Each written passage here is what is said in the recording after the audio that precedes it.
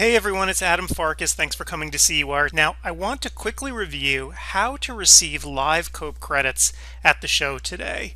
You know, we've spent a lot of time streamlining our process here at CEwire so that we automatically submit credits to ARBO.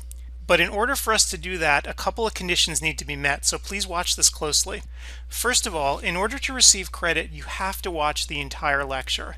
Do not leave a lecture early if you wish to receive credit. ARBO's rules dictate that you must watch the entire lecture. The second thing is that we need to make sure that we have a valid OE tracker number for you on file. Without this, we cannot send your credits to ARBO. Let's quickly go over how to make sure your OE tracker number is in the system. From the conference lobby, you want to click on the bottom where it says Help Center. You can also use the link on the top that says Help Center.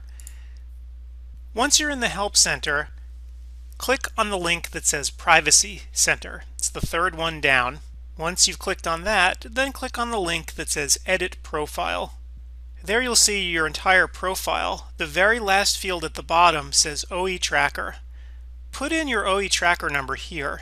When you've got it right, click Save.